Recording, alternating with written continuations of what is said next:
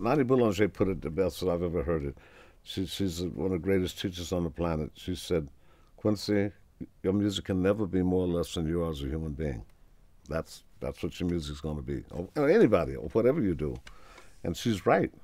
So that makes the common denominator internationally. You know, wherever we go to Indonesia or Singapore or China, Korea will blow your head off, man. You think you in Stony Island, man? I said, man, teach me some Korean. They said, Mo fo. I said, what? It's just like being in Chicago, man. It's so authentic, and China thinks that the rap came from Korea, just like Chicago, man.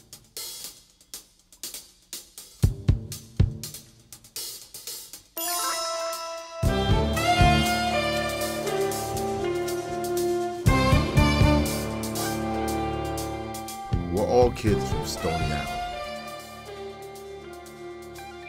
The movie didn't talk about race, but it just shattered the myth of race in the urban city by just saying, look, people are just trying to like hurdle their differences and trying to get something done and trying to dig this thing that they do together. That's what the movie got to me. It's rarely told how people come together and drop their differences and line up with their similarities in music and culture. It's rarely told there, like it is in sports. It's always like, okay, you guys are all on the same team. We're going to try to win the game. You have a coach that guides them. And all. That story's been told 1,000 times. But when it comes down to the music, this is a similar story.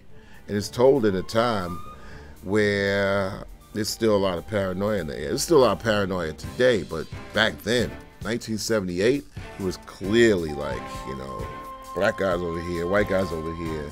You know, the Jewish kids can't hang with the white guys because it was crazy. It was stupid. So seeing Stony Island, I was like, wow, it's like, you know, we all come together. These people in the neighborhood, there's trouble everywhere, but music can actually bring people together and bring up a great spirit of a cultural language where people know that they are as one.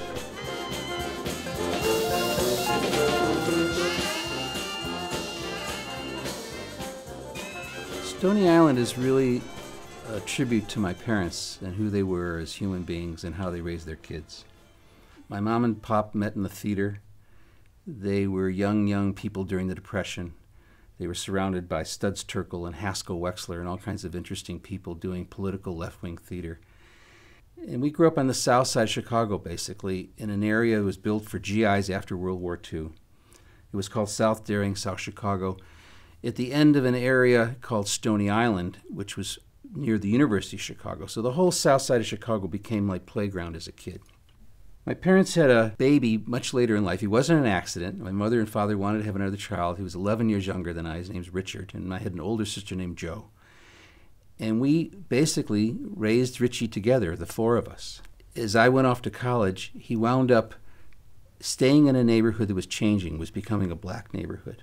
It went from 100% white to 98% black in 18 months. And they decided to stay. Their politics were such that they really felt they were not going to be part of the white flight and run.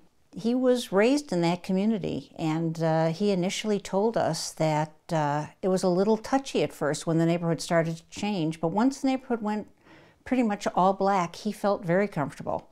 And for many years, I think he thought he was black, not white. When the neighborhood was all white, it wasn't like it was not a tough neighborhood. It was tough. Serbian and Croatian tough. You know, think Mike Ditka and Dick Butkus tough. And those guys didn't necessarily like Jewish people, of which I am one. And as a result, I had plenty of fear from the tough white guys in the neighborhood. So when the black guys moved in, I had an instant ally. And by the time the neighborhood was all black, I was sort of given, for lack of a better term, a ghetto pass, because they knew that I was down with them from the moment they moved in. So I couldn't necessarily use that pass in any other neighborhood, but in my neighborhood, I was cool. For people who don't know, Stony Island is a street that runs through the east side, south side of Chicago. It embraces a lot of neighborhoods The University of Chicago, it was right in the middle of the South Side, surrounded by steel mills, black neighborhoods, Slavic neighborhoods, Mexican neighborhoods. It was a real mess of a wonderful humanity. If you think about the migration from the South, because everybody from Chicago is either from Alabama or Mississippi mainly, and when they migrated to the North, Chicago was the #1 stop. So it has that combination of all of the very strong Southern roots of blues and so forth, mixed with jazz. 63rd and Stony Island is where Louis Armstrong got off the Illinois Central city of New Orleans when he came to Chicago. And blocks away from there were great clubs. It was like the Harlem of the South Side. And that's where Muddy Waters and Bo Diddley and Chuck Berry and all those people came and established themselves. And where the Chess brothers, who were also immigrants from Poland, had a club and a bar on the South Side that became the big basis of Chess records. On my block, the great arranger Richard Evans, around the corner, the great gospel singer Jesse Dixon, one of the Count Basie's top trumpet players lived around there. Gene Krupa, Steve Allen, Mel Torme, Herbie Hancock, Shaka Khan, Common, Kanye West, Maurice White. Little Milton lived not too far. Tyrone Davis used to live over there somewhere. The Curtis Mayfield didn't live too far from where I lived. Jake Chess lived on Jeffrey Boulevard, about 5 or 6 blocks parallel to Stony Island Avenue. So it goes on and on and on. The effects and the influence of people who lived in and around Stony Island Avenue. Chicago, although heavily segregated in many aspects, you're integrated by transit default, And in the 50s and the 60s and the 70s, no place had a musical language such as Chicago. I graduated from college and worked in 1968 on Medium Cool with Haskell Wexler, who became my mentor. And having a relationship with a guy like this was a great difference in my life. And I think that one of the things that's very important that I learned from the experience of coming out of school in '68, working on the riots during the Democratic Convention for Haskell's movie, was how to do a kind of raw street kind of shooting. It was not about Hollywood formality. It was about how do you be this kind of neo-realistic cinema verite cameraman who could capture honest kind of stuff. I had seen American Graffiti. I had seen Marty Scorsese's Mean Streets, and I said, these are directors who made films about where they grew up and what their lives were about. And I said, I'm going to do one about where I grew up. I'd been taking pictures of my brother growing up in the neighborhood and taking pictures at his high school and understood the whole milieu of his relationship to these kids he was involved with music with. And I said, Richie, if I ever get this movie together, you should be the lead in it. I met a woman named Tamar Hoffs while I was shooting a movie called Lepke. It was a big Hollywood movie for me. It was shot in Panavision with Tony Curtis, Milton Berle. I met this woman who was one of the co-writers who was also from Chicago, whose brother was a musician similar to my brother, who was a kid who was lost in the blues. He was a white kid who had fallen in love with Muddy Waters and all of the great blues players on the south side of Chicago. So Tammy and I sat down and began working on a screenplay. He had stories to tell me that were like my own biography, especially the story of our brothers, which was unique in our close association. At the time we made Stony Island, there may be 6 or 7 independent feature films made in the whole country. It was an exciting time for independent filmmakers and for people who were going to go to film festivals with their movies and bring their movies to the public in a new way. The financing and the making of Stony Island was really a family affair, literally. Friends of our family, friends of Tammy's family, pooled together, put some money in, found other people who were willing to take a chance on a movie about kids and music. Now, going to them and actually asking for money was, a little courageous on our part.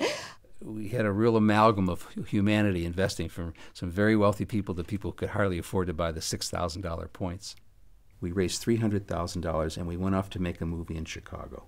People really just wanted to see this kid's dream, who's 28 years old, come true.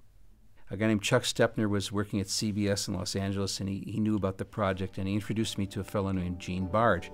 He was the father of country soul sax playing. He was with Chuck Willis on C.C. Rider. He was Gene Barge's Daddy G with Gary and the U.S. Bonds. And he was really well respected. He worked at Stax Records, came to Chicago, produced for Chess, and had his own records out.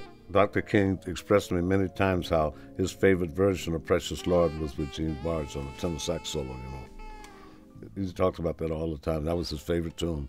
And his rhythm section was Donny Hathaway, Maurice White, Phil Upchurch, and Minnie Riperton sang backgrounds. Plus he produced Muddy Waters, both in his blues era and also he did Electric Mud. So Gene was now working, as he always did, as an arranger and a producer, and he was working so well with young musicians. And I met him, and he agreed to be in the movie. And so we started putting the cast together. And after I met Richie Davis and looked at his demeanor and age, and I said, well, we got to match up young musicians who were very good, guys like Larry Ball, Tennyson Stevens, Kenny Brass, Edwin Williams, Donnell Hagen, and Chris Johnson. We looked around and we ended up with a really good band. Gene got us to do this movie, and we met all these other wonderful people from California, and it was really, really like a party. We basically threw this group of people together that created a band within 3 weeks of studio musicians and street kids, wrote a bunch of songs, and that became the basis of the band. We had a rehearsal studio on Diversey that was, for the most part, occupied by my friends and myself jamming. And it was at the height of jazz fusion. Everyone was posing, playing way too many notes, and I thought that we were just fantastic. And then Gene came in with Larry Ball, Donny Hagen, Tennyson Stevens, and Chris Johnson. And they sat down, and there was a lot of staff there at the time milling around doing their thing who never paid much attention to us, and I can see why. And they sat down and they started playing Way Back Home by the Crusaders. And first thing I noticed is all the people came to hear, oh wow, this is like some real music. And I was observing the whole thing, taking it in, and it was the first time I'd ever sat next to a drummer. I heard records, I heard on the radio, but it's the first time I was sat next to someone, even could have seen someone in concert maybe, who was just playing the pocket, who was just playing the part. I said, wow, so that's what it looks like to what it sounds like on the radio. I get it, okay. I had started going to UC Berkeley. I had started my first quarter there, and suddenly I get this call from my mom saying, the movie's, we're making it. I don't know how, but we're gonna make it. It's low budget, but we're gonna do it. Get on a plane and get over here. You'll be a PA, you'll have a part, you'll get to see what it's like to make a low budget movie in the winter in Chicago. So that's what happened. It was sort of like this big commune or something that occurred. We were all sort of living together, the cast and crew. So we had 3 production companies housing their actors in one hotel. And that is a recipe for not sleeping ever. Rae Dawn Chong, she and I hit it off really well, and all of the musicians were just so friendly, and it was just such a warm environment that it didn't even seem like we were doing a movie, really. The first person I think I met besides Andy Davis was his brother Richie, and we actually hit it off right away and had almost a little romance going on. I just thought Susie was the cutest thing in the world, and I just fell madly in love with her. And I was, 19 and didn't have a clue what that really meant. And Rae Dawn, wonderful. I was in love with her too. I was in love with anybody. I was 19, And I remember meeting Dennis Franz, and we were in a hallway, and he was telling us how he was going to be a big movie star. And he was right. He became a big star. It was awesome. Hey, this kid, sometimes they don't know what they're getting, I wanted the poorest kid in the group to be a hillbilly musician, a kid who was struggling more than even the black kids, which came out of Haskell Wexler's Medium Cool. There's a character by the name of Harold, and I named our same character Harold after Haskell's character.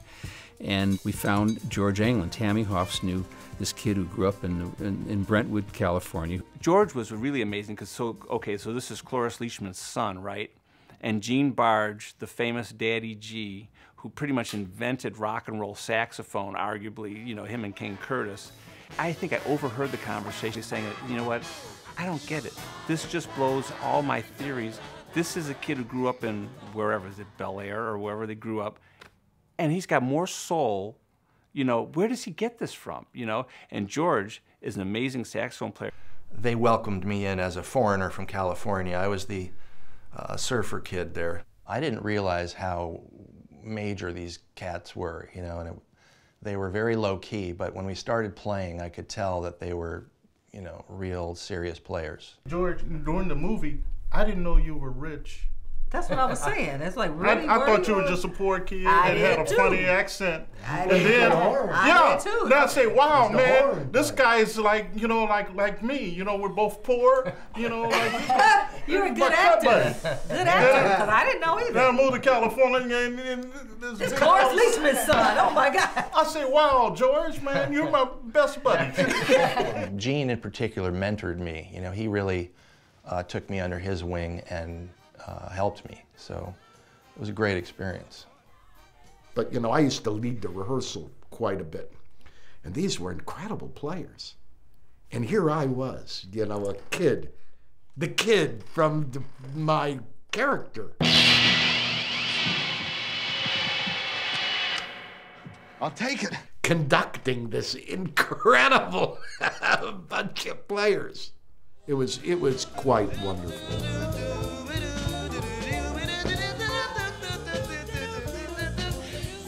Stoney Robinson was singing on Army bases when he was 14 years old. He moved to Chicago, and my brother met him. He lived down the block from Richie. He was like a young Lou Rawls, a young James Brown. He would always be singing and dancing and showing his wares for anybody that would listen, you know. And he would perform for one person as if it was 5,000 people. That was always his attitude. And, you know, I used to think it was a show-off. Man, why are you showing off so much, you know? But that was just his nature, you know. He loved performing. I found out later I didn't know he could sing like he could sing. I thought he was just being used as an actor in this movie, but it turns out this guy could sing. Stony Island for him was just a joyride. I remember him, what was a hotel? You kept him in a hotel downtown because you wanted to make sure that someone could find him in the morning. And he would say, Richie, man, I just can't believe it. You know, I just look at the ceiling at night and go, I can't believe I'm in where he was, the Drake or wherever it was. You know, he already had his dialogue ready for Johnny Carson. You know, he had already visualized his interview on The Tonight Show. If you look at a film like The Commitments, where they were able to take pop songs, top songs, and get the rights to re-record them, I knew I never had the money to do that. So we had to write our own music. I said to Stoney, I said, listen, here's what we'll do. Let's write this song. It'll go something like this. There's a band that's the greatest band that I am. It's the Stony Island Band. There's no greater band. So, and then he put those exact same stupid lyrics that I was just making up and sang them. I couldn't believe it. He was a very skillful and talented person.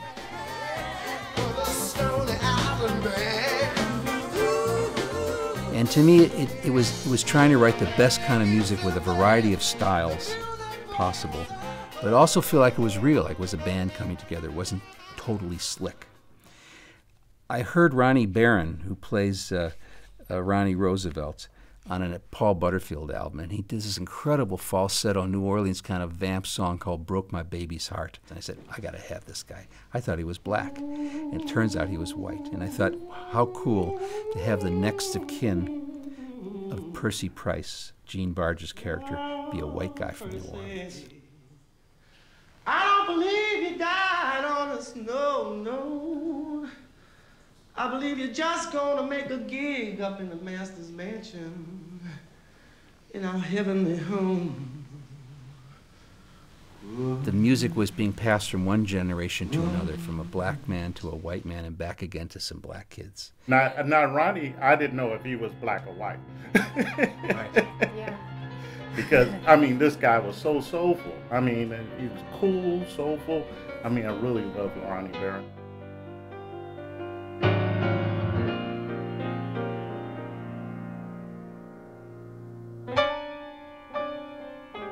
I think Ronnie Barron was the reason Dr. John became Dr. John, because in their early days in New Orleans, they got in a fight over a woman in some kind of way. Dr. John was a guitar player. He lost a finger, a part of a finger, a digit on the finger, and that made him switch to piano. I really got to know him very well, and to work with him was a fantastic experience. And he really was the original Dr. John. Dr. John got all that stuff from Ronnie. You know, my people back home, down in New Orleans, they know how to deal with somebody like Mr. Moss. Well, yeah, they do. They give him a lizard death when he least expected. Drop some lizard eggs in his Coca-Cola, and before you know it, lizards come out of his mouth. Somebody say, hey man, you got snakes in your legs. You got eggs in your head. Cat die real fast behind that. One wonderful pianist that a lot of people would overlook because of his demeanor and shyness, and was Tennyson Stevens. And he would surprise people because he was so good, but he was laid back and quiet, and you wouldn't expect all this music to come out of this fella, but better still, he was an excellent singer. No one stays the same.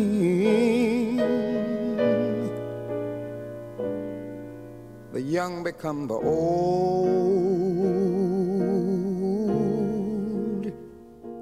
The crew was very small. The Grip Electric crew on Stony Island consisted of 4 people. Many were friends of mine who had worked on earlier films together.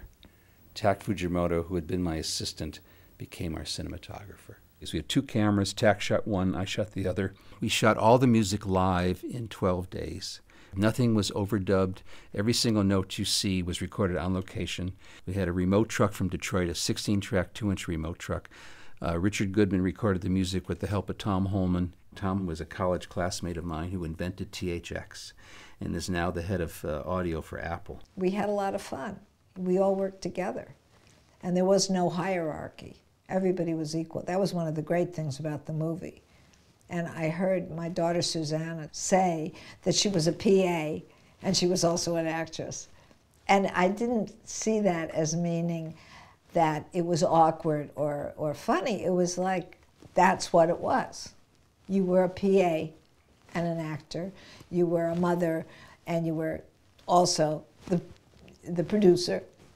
Titles didn't mean anything on that movie, and I have learned so much from that. It was really guerrilla filmmaking. I mean, it was like indie. I mean, I don't even remember if there was a studio attached. All I know was we were, setting up the craft service table and, moving everything ourselves. Everybody did everything. It was a kind of a wonderful experience, I got to say. We were very lucky, the wet streets at night when we were driving, the glistening of things, the weather played in our favor. This downtown Chicago. Chicago's a nice town if you're looking for pizza. We were taking a sequence of Richie and Susie walking through the zoo together, and they were falling in love. And we were watching these 2 lions, and I panned over from Richie and Susie, and just as I panned over for them sort of being nice to each other and nodding to each other, the lions came out and kissed each other. I heard a David Sanborn album called Taking Off, and it was produced and written by David Matthews. I heard this kind of Aaron Copland big city urban sound. I said, that's what the score should sound like. It had great kind of energy and heart and warmth. So after the movie was shot, I went to David Matthews and I said, will you do the score? And he didn't quite know what to make of it. This movie was in pieces, and I convinced him to do it. And it worked out really well. He got David Sanborn to play. I've actually only been starstruck one time in my life. I grew up around Paul Newman and Marlon Brando and people like that. And one time I sat in with Michael Ruff, who was Dave Sanborn's keyboard player. He said, come down, sit in. Sanborn's playing the first set, you play the second set.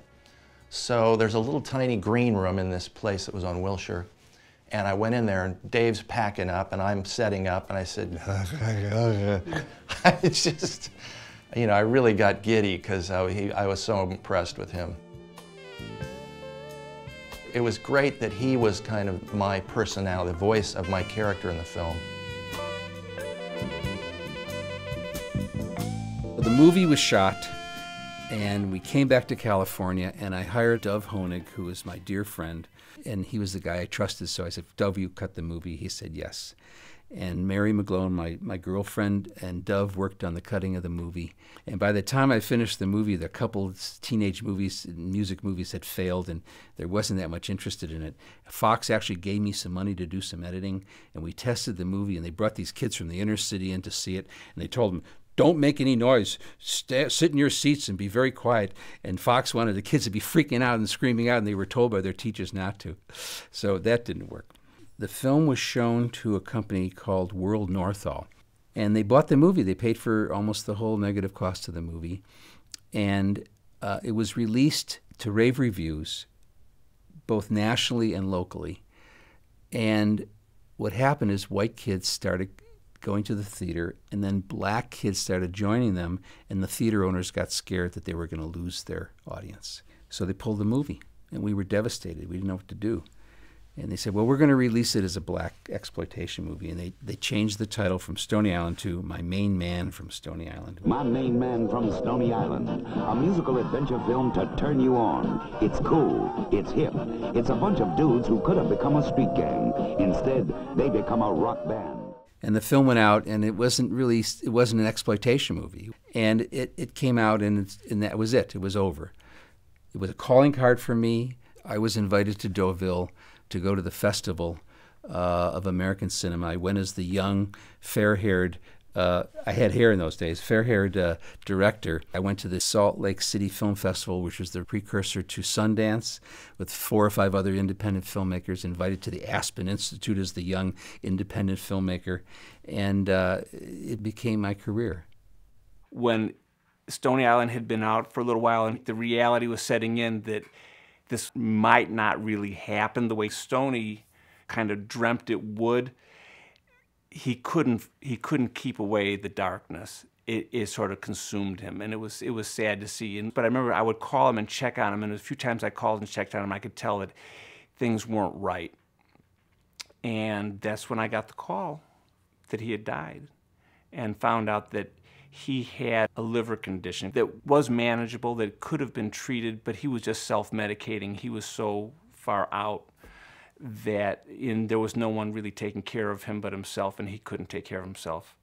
And he just kind of faded out. I think that's one of the reasons why it's so nice that this film is going to be re-released, to just sort of just see that moment in time with this boy from this bad neighborhood, this troubled youth in the South Side, and you know, so many struggles in his childhood, and then the dream was so strong in him, and his excitement about things was so huge, and I don't know, he was a big personality.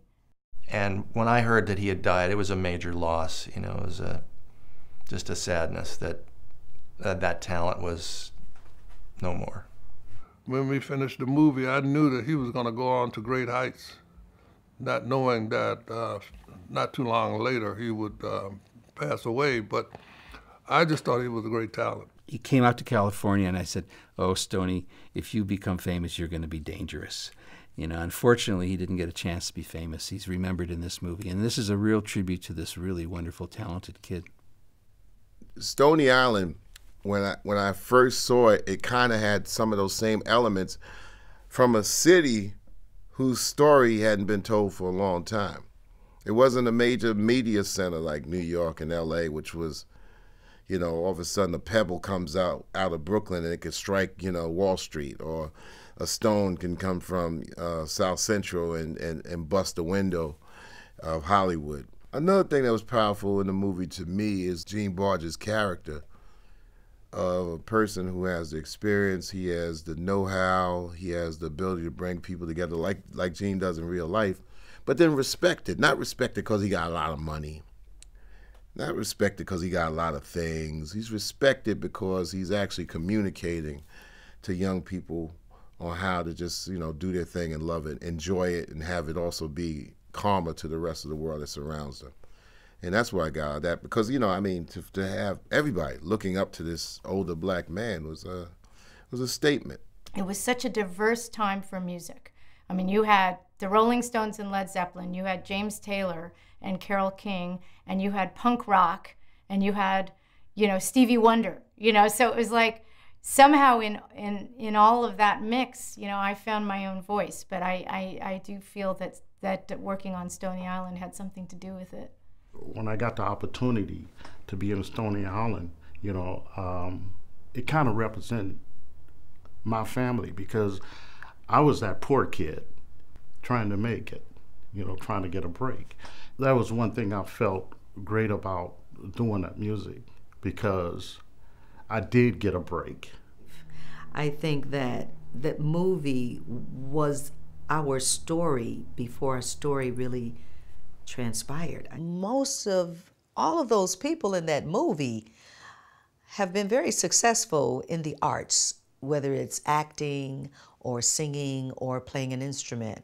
And I think that Andy Davis had an eye for pulling people together. Working with Andy Davis, whenever I've had, one of these wonderful little parts that he gets me, he'll kind of stand in front of me, and I look down at him a little bit, and he kind of holds my hand and says, okay, what are you going to say now?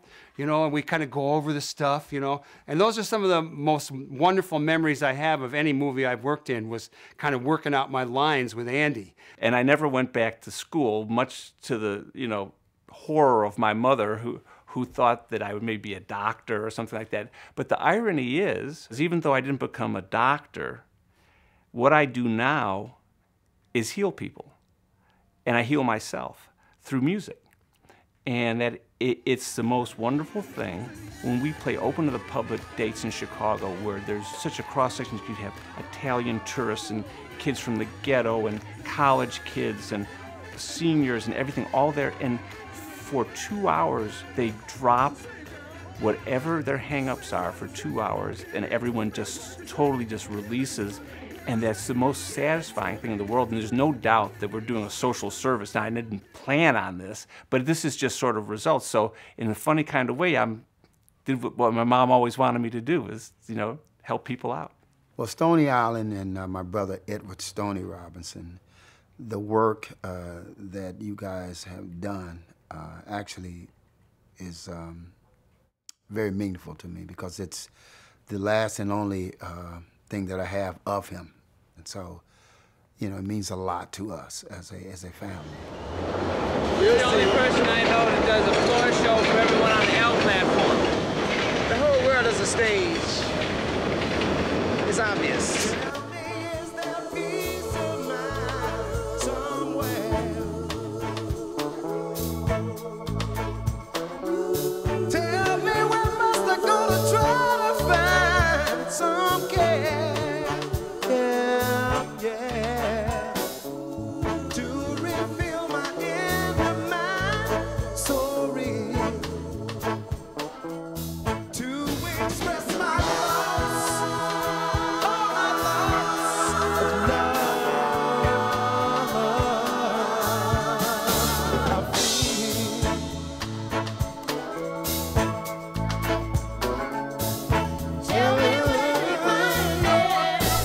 I'm Larry Ball. I'm the kid from Stony Island.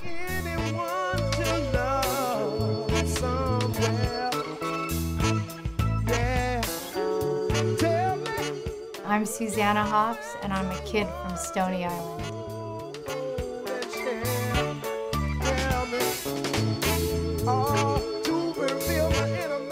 I'm George England, and I'm a kid from Stony Island.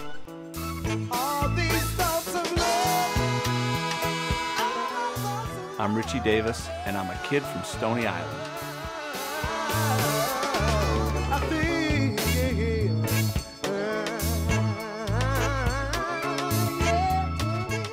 Come and see Stony Island and experience a part of Chicago and a part of Chicago's history that is gone, that you won't ever see again.